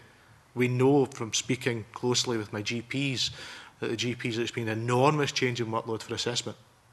Around disability, but actually, particularly for rural areas, Dumfries and Galloway, where most of my elderly have a disability and live miles from a service, there will be an impact on the sustainability of that community if we don't look at that. So I think it's just about how are we going to use the budget to focus on the 10, 15-year consequences. And the final point I've said, I was a child of the 70s when the start work and the mine closed at the same time in Ayrshire. And all of my male friends went to unemployment and never became the adults they should have been. And I know the long-term consequence of that as the first point of destination. And just something we're moving the agenda onto, and that's why in Dumfries and Galloway we've had the Joint Health and Wellbeing Unit presenting to our Welfare Subcommittee about the longer-term impacts on health and well-being of the individuals suffering from this just now.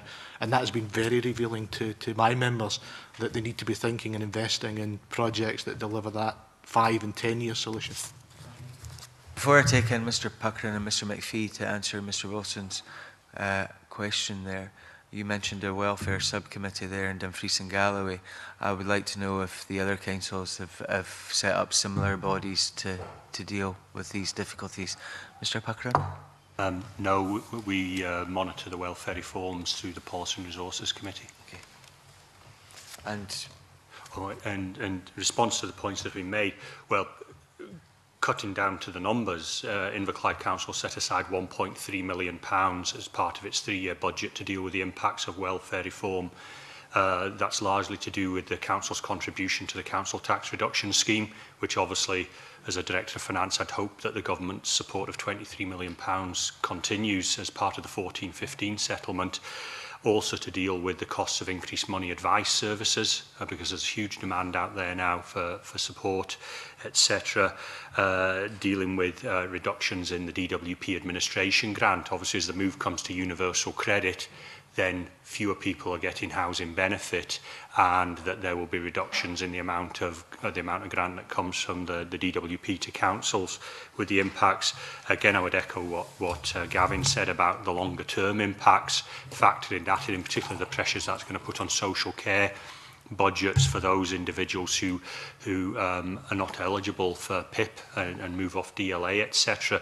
You're going to have a concentrated impact on a very vulnerable part of the community, etc.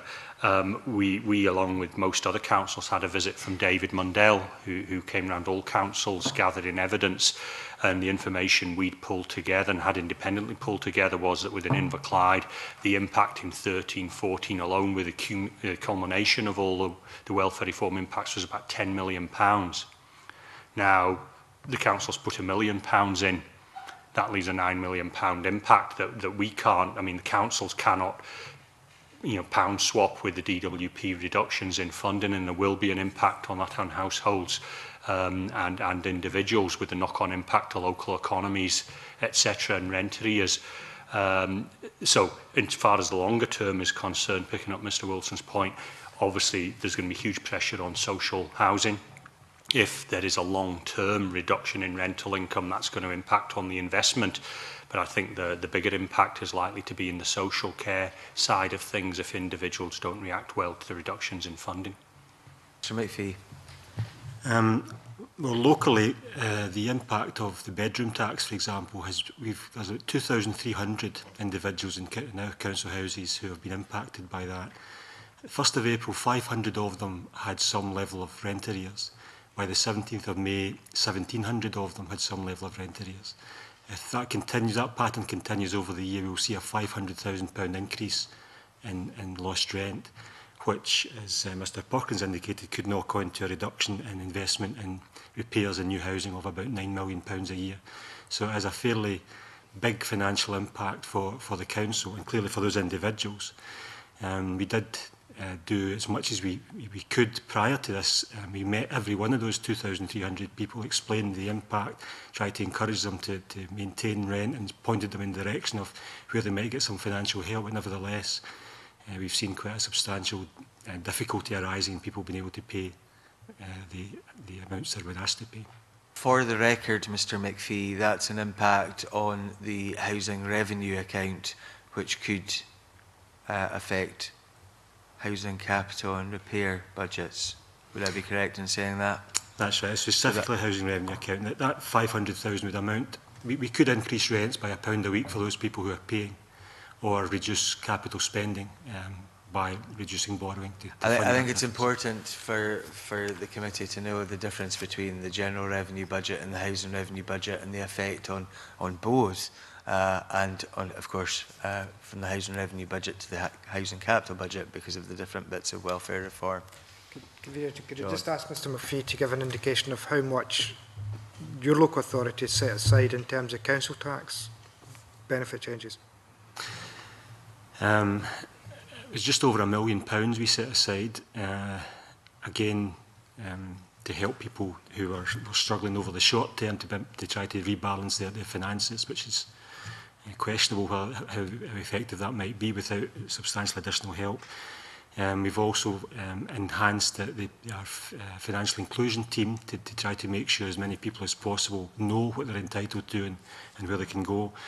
We are working with the Citizens Advice Bureau. We're looking for bigger accommodation for them, because their waiting rooms are now pretty busy, and additional resources there as well. So we've done a whole range of things across the general fund to try to mitigate the impact for individuals. John Pentland, please. I think it's quite clear that, obviously through no fault of your own, that the welfare reform and indeed the bedroom tax are having a big impact in your own local authorities. Do you think that that impact could have been softened, if you like, if the Scottish Government had funded the whole shortfall? Gentlemen, again, you're on that fine line. I would say that the difficulty everybody's had is that we were all still trying to work out what it meant right up to the point that it got implemented. And I think that's been one of our real frustrations, that perhaps if the whole system had been delayed a year, we would have been able to put some of the mitigating measures. We would have been able to work with our individual clients and communities and how we want to take it forward. So I think that just to say that the Scottish Government should have stepped in, to me, misses the point of we need to work out the consequence and the outcomes, and where best does intervention help. Because if further welfare reform does come down the line, it cannot all be that we will just substitute for it. I think what's needing is we need to do what we can now, but then working together with Scottish Government, work on what mitigating factors would have the best, most sustainable answer moving forward. Not every person affected by the bedroom tax cannot afford to pay it. At the moment, we need to get over the hump of what is the can pay, won't pay element of that, and then see what it settles down. Our job is to get us that time to see who are the real vulnerable, who are the people that and we all know them individually, that are really struggling with this, so we can target our resources. And I think if we'd acted as a nation earlier, we might well have encouraged the very behaviour that we're trying to avoid. And I think at this point, councils are working very closely, but I think in 6 to 9 months we do need to sit down with the full evidence in front of us and make sure we plan in advance of universal credit coming in to make sure we learn the lessons of this one moving forward. But my view is, I would have asked not for the government in Westminster to have given an extra year for us to have worked with individuals and families and how to manage their finances better, rather than the short sharp. Any more questions? I think we've got to be aware that these gentlemen are officers of councils, and I've talked about the fine line a lot today. Some of the questions that we have been asking are quite political, and these guys don't have the luxury of being able to answer that. Those are their personal views only. Mr. Pentland. Could maybe rewind then about 10 or 15 minutes, Convener. Mr. Puckrin, you said that the removal of the council tax freeze would in itself not be the panacea. Can I ask you then, what would be the panacea when you consider that the evidence given by the Cabinet Secretary earlier says that local government have had the best settlements since 2007 to present? And we're near that fine line. I know that you'll be unable to say a huge amount of more money from Westminster to Scotland or something else. But anyway, Mr. Puckrin. Thank you. No, I didn't come into local government for an easy job, and I'm having my wishes fulfilled. So no, I mean, it's the reality.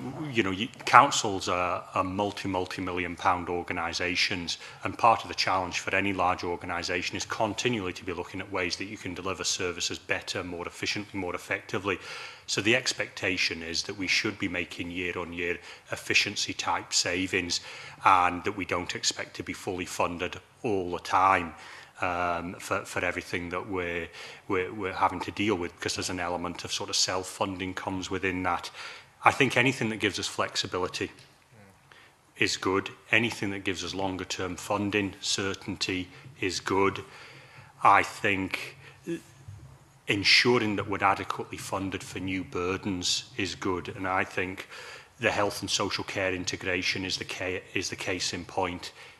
That has the potential to do great things in terms of pooling budgets and having joined up services and working together.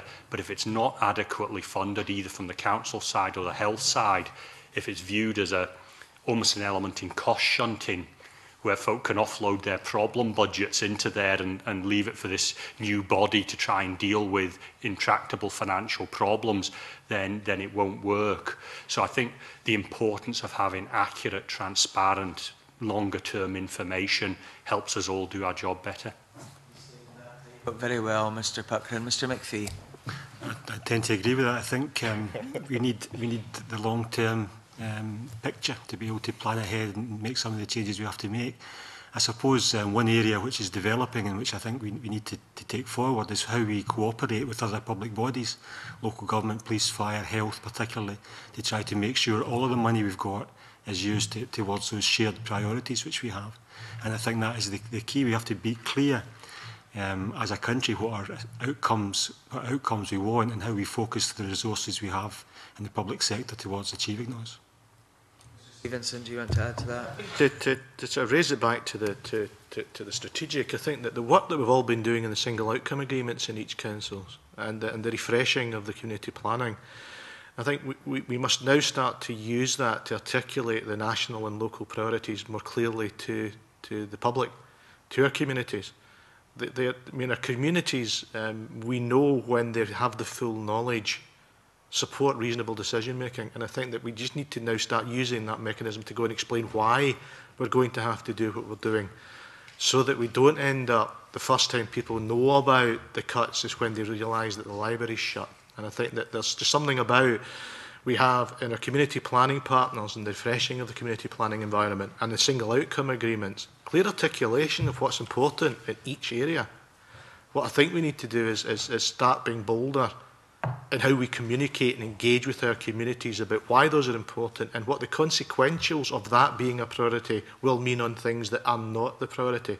And I think that's where a bit of the reticence sits at the moment. But I think we're all going to sign a single outcome agreements by the end of June, I believe. And so therefore we now have a document that clearly articulates the outcomes and the priorities for each area, agreed by all the community planning partners. I think we now need to go on the front foot and saying this will be underpinning some of the tough decisions that we will take and engaging with our communities. Not everyone will like it, but I think we can't shy away from the fact that if we don't go out to explain what are our priorities and the consequences of holding to those, then the public will only view this as a series of cuts. Whereas in fact, we're still going to spend, was it 19 billion or something pounds a year? And I think we need to get the debate onto how we're going to spend money to deliver our priorities as important as the money that we will look to cut. Margaret Mitchell, a wee supplementary, and then back to Mr. Pevin. Yeah, just very briefly on outcomes, that's been mentioned clearly in all of your evidence. What evaluation is actually done of the outcomes? I mean, in other words, you can achieve an outcome, but just how good was that outcome? Mr. Stevenson? I think it depends on your outcome. We in Dumfries and Galloway have spent a long time working. Luckily, we have the benefit of having at that point coterminous police, fire and health. So therefore, we were able to engage senior officers in slightly different thinking and working with the Scottish Government to get some academic input.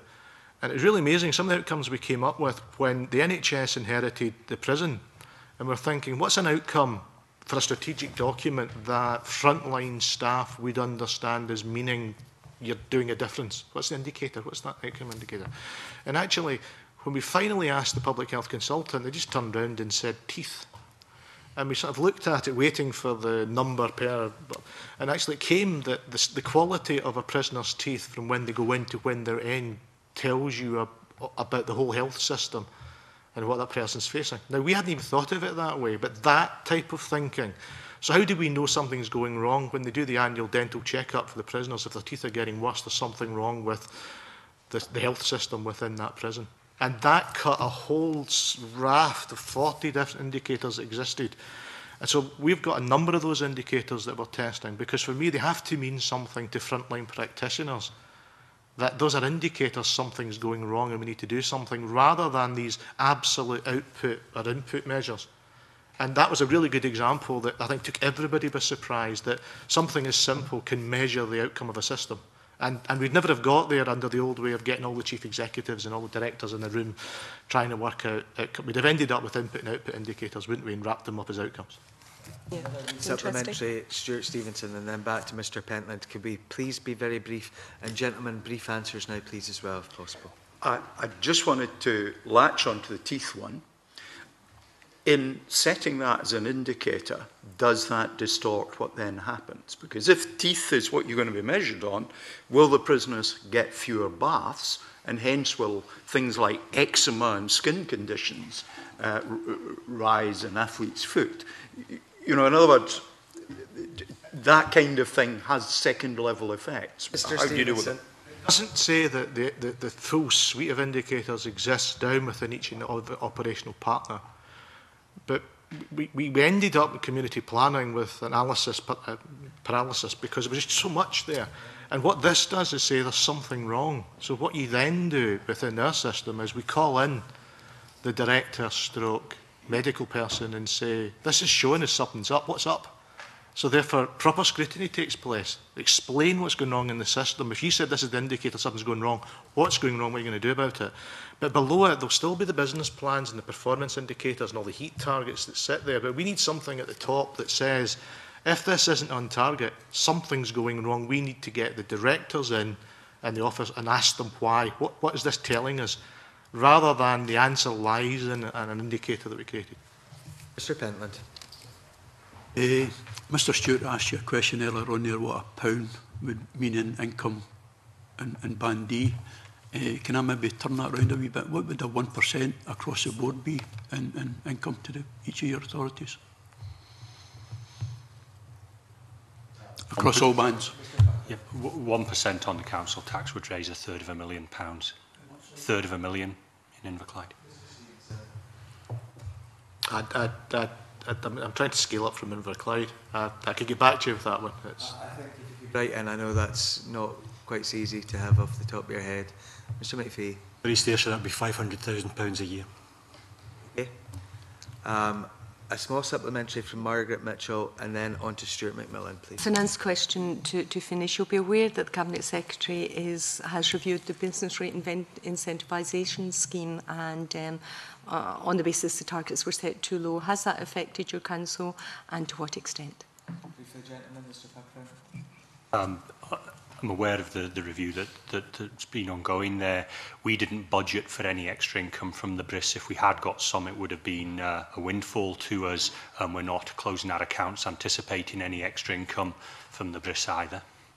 But does that mean you weren't going to get any, or you just didn't factor it in?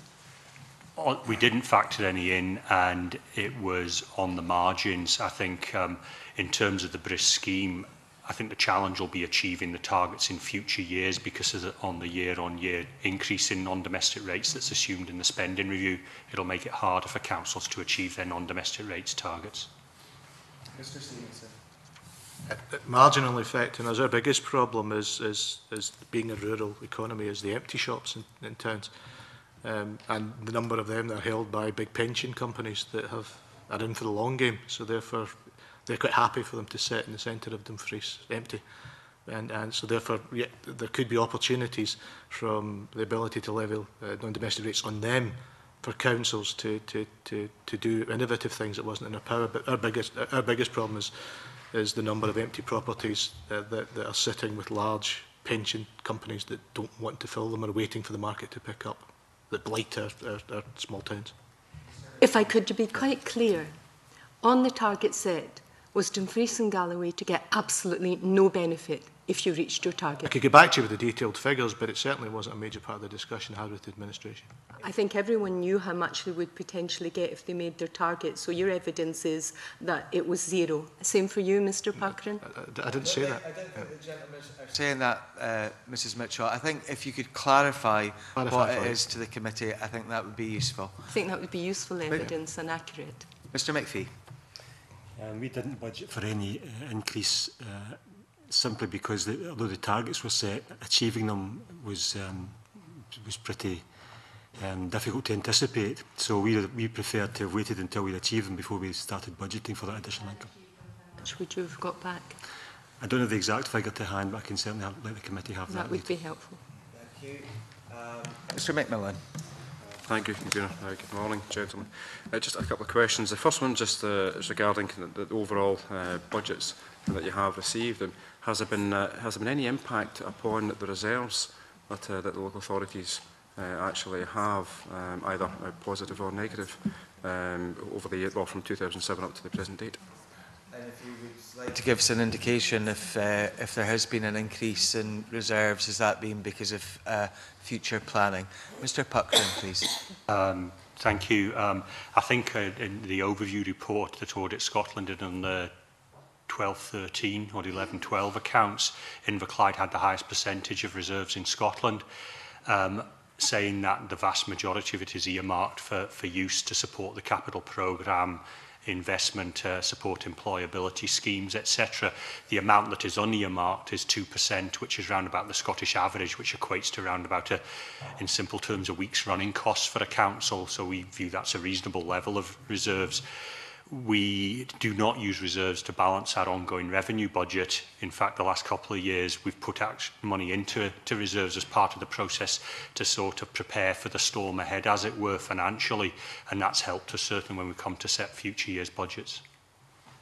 Sir Stevenson.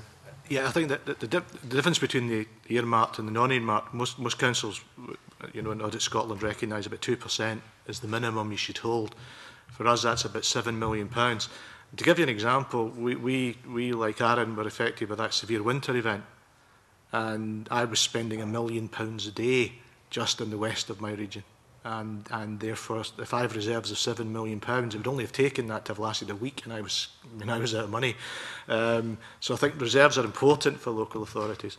But again, an issue I think that you discussed with the Cabinet Secretary, we have pretty large reserves for our PPPs. to make sure future taxpayers don't end up bearing the full brunt of the cost. That was something that was advised early on with PPPs, but most councils were unable to put that money aside. In Dumfries and Galloway, we put cash aside to try and mitigate and flatten out the impact of the rise of PPP through as we get, we were early, so therefore later on that became. But at some point, if this continues, we might have to look to reprioritise that funding to bring it back into the general reserve to supplement perhaps capital programmes and employability programmes as we move forward. But that would just mean that future taxpayers pick up the costs of decisions that were taken 10 years ago. But it's part of our longer term financial plan. So therefore, I think there is the distinction that £7 million, if you're spending £1 million a day in winter, does not quickly can be used up. Since 2007, our uncommitted reserves are around 6.7 million and now around 12 million, and that's been a deliberate policy to build those up, seeing the difficult times ahead. For 13-14, we're committing about 4.2 million of that, simply to buy us time to make the changes which we need to make to get to that £37 million a year less running costs by 2017. So it has been a deliberate policy to build up the amount of money we have, but we have, again, a deliberate policy to run that back down over the next 5 years. John Pentland. Very brief, just because we're on rates, convener, could I ask the panel what their view is on the Scottish Government's approach to non-domestic rates, and is there anything you'd like to maybe see changed in that? And do you also agree with the Cabinet Secretary's forecast for a large increase in NDR income? Very briefly, gentlemen. Mr Puckrin. In terms of the forecast, it's not an area of expertise that we would have. We know it's been commented on by the likes of the CPPR, etc. And obviously the risk of that sits with the Scottish Government, not with councils, because we'll have guaranteed non-domestic rates for the spending review period. Effectively, the councils just act as a post office, moving it through. If the economy goes up, then the bets are if it goes down. But it was just form part of most councils just view it as part of the general settlement. So, Mr McPhee. Yeah, similarly, we collect the rates and pass them on to Scottish Government. It's for them to work out what they believe the income's going to be, and the risk lies with them if they get those sums wrong. Mr Wilson. Thank you, Convener. Just a brief question to Mr Stevenson, wearing your SOLACE hat. Mr Stevenson, you made reference to PPP commitments and the reserves that the Council set aside not to impose additional burdens on the local taxpayer. Could you indicate whether or not other authorities have actually made that same commitment? Because we know that in terms of the graph that we've seen last week, that PPP payments will rise substantially. The Cabinet Secretary gave a figure of 540 million in 2007. My understanding is PPP commitments, financial commitments, will rise to almost £1 billion, with a substantial part of that being on local authorities. Mr Stevenson. So you must remember that the government supports PPPs, but actually the larger element of it lies with the council to pay. The PPP or PFI developed, so therefore, very briefly, where you were at your financial cycle as you entered into it, and depending what cash reserves you had, then initially everyone should perhaps have gone to cash back future costs. That was not available to a lot of councils, given there was only one deal on the table at the time, and it was going to be PPP. So we were fortunate to take that longer term financial planning by taking pain elsewhere in the budget at that time. And we sit pretty now looking relatively saying that at least I've got some cash to play with. But that was not available to all the councils. Those that entered into the late PPP as budgets were starting to get cut would never have been able to explain to Electric why you were putting aside that amount of money. We were able to do it at times when we were getting 6 to 7% growth in the council budget. So therefore it was, so therefore that was the time that we chose to do it. But in saying, moving forward, as the Cabinet Secretary has said, we'll need to be looking at all the funds available to mitigate any rise in tax for the local taxpayer. Very strict now in terms of questioning. Mr Macmillan, very briefly. Thank you. How will the benchmarking framework assist in actually dealing with the budget challenges that you face? Mr Puckrin. Thank you. I think it's been a useful initial year. It'll highlight individual areas for individual councils to work with colleagues where the figures that are produced, may look very good for those councils, and just to find out the way that they work, how they produce their figures how they deliver their services. So I think the term that was used by one of the chief executives was it was a tin opener, and I think that's what it is. It's a tin opener, and we can build on that. Yes, if you don't view them as absolute, it's difficult in the political domain. I've got 4,500 kilometres of roads. It's difficult to keep the potholes filled.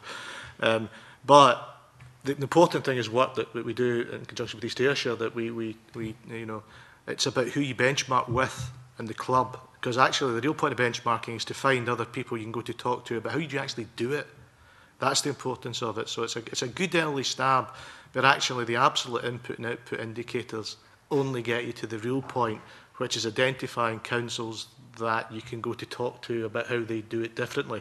And certainly we're following lead, because East Ayrshire have been doing this for a number of years and have been very successful in targeting the service improvements by learning from other councils.